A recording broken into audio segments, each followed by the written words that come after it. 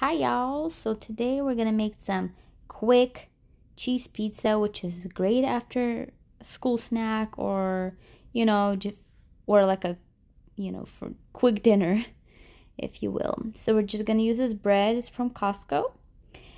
Put in your sauce. I have marinara on hand. Shred your cheese. We're gonna sprinkle that.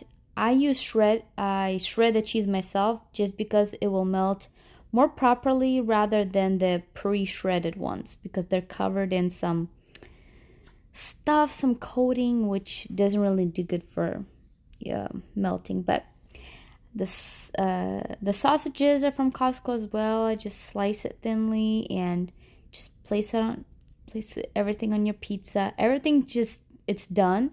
It just needs to melt the cheese. So we're gonna put in oven 350, and we're just gonna wait for the cheese to melt, and you have a warm pizza.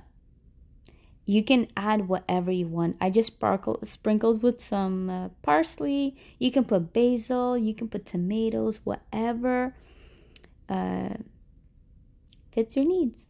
There y'all. Hope you guys enjoyed this quick recipe. Subscribe, like. Till next time.